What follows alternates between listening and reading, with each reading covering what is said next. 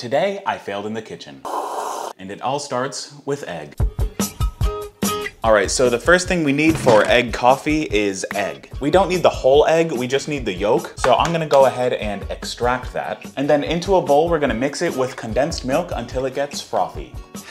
You might wanna strap in for this part because if you don't have a stand mixer like me, it's gonna take a long time for you to mix it with your hand. And even though I went sicko mode for like 10 minutes on this egg mixture thing, it's not nearly as frothy as I want. But that's fine because it's still gonna taste delicious. So now that we have the egg cream, we can finally make our coffee. The cream is supposed to sit on top of the coffee, so I'm hoping that mine will do just that. Yeah, not quite, but let's give it a taste anyway. It still tastes great, but overall, would I consider this a success? No, because